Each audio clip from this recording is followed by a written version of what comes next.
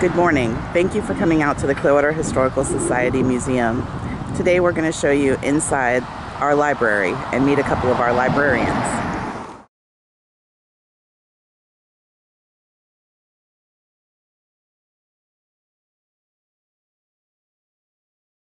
Hey, good morning. My name is Trudy Callie, and this is my fellow librarian, Lisa Hughes. We walked into this space that you're seeing now, and it was just full of boxes of books, boxes of newspapers, all kinds of things. And it kind of excited us that maybe we could do something with it and organize it for the library. Our first thing was to get a mission statement, and that is the mission of the Clearwater Historical Society is to educate, collect, preserve, exhibit, and promote the people, culture, and events of Clearwater's rich past. Our first thing we tackled were the books, and Lisa's going to tell you a little bit about what we decided on the books. Well, we were lucky to have a wonderful collection of books, and we were very surprised to see what was in this room. And we decided to focus on the Clearwater history and Pinellas County history, and then broadened it to Florida history as well. We had a lot of books also from other parts of the South, but we decided not to include them in the collection because we wanted to be germane to the users of the museum. So that was how we chose the books that we put into the collection. And once we decided on the books, we needed a way to organize them on the shelf so they could be easily found. So Lisa and I went in and found the Library of Congress call numbers for each of the books, and that way they are in a certain order that we can find. And we also made a spreadsheet list of all the books so that we can refer to it to see if we own a book. Some of these we have 2 copies of, which is great. So these are wonderful books that people can use to research the history of the state, the county, and the area. Another exciting thing that we have in our library are yearbooks from the schools from Clearwater. We have the Kennedy Middle School and almost the whole set of the high school, Clearwater High School. And we do have St. Pete College, and we have a couple other books, or yearbooks. The other things are we have these city directories, and it's getting where yearbooks and city directories, you can't find the print copies. They're all online now. These are exciting. People come in and they can find addresses from businesses that were back in the 60s. We go back to 59 up to 1987. So these are very useful. Some other things down below, we have abstracts of titles.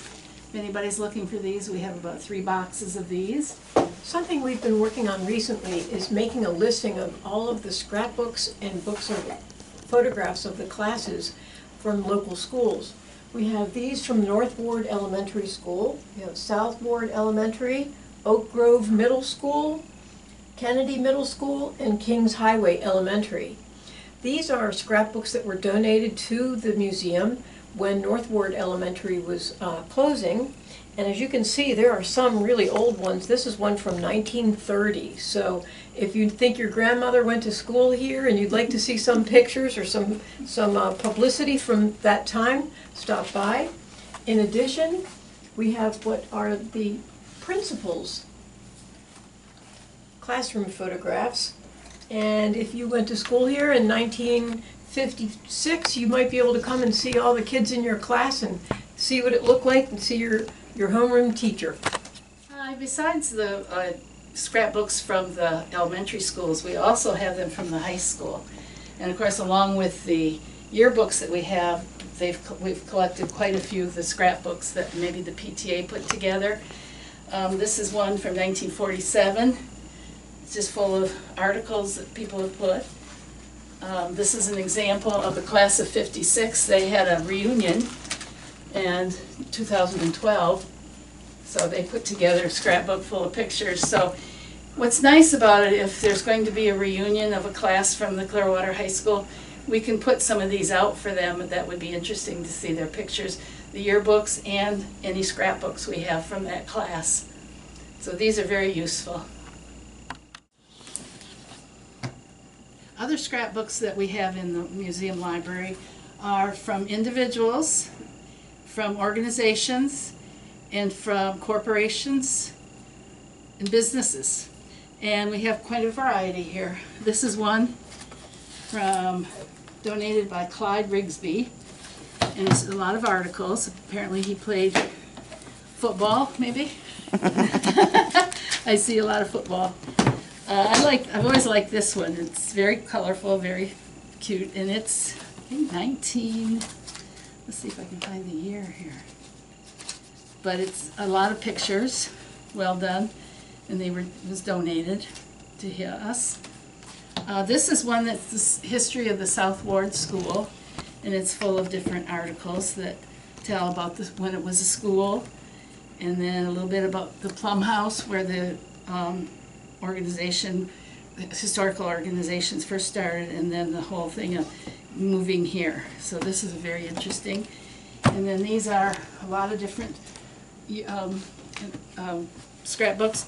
This is a sign-in sheet. It goes back to 1957 of people that came from all over to visit the Plum House. We're very pleased to have you come and see what we've done with the library, and we hope you come and visit. We also can use any collections, donations that you might have. The yearbooks, we're missing a few years. Books that could go in here, scrapbooks, whatever you might have that would fit into our collection, we would appreciate. So give us a call if you'd like to come and visit the library. You can give us a call at 727-754-8019, and we'd be happy to make an appointment for you to see what we have here at the library.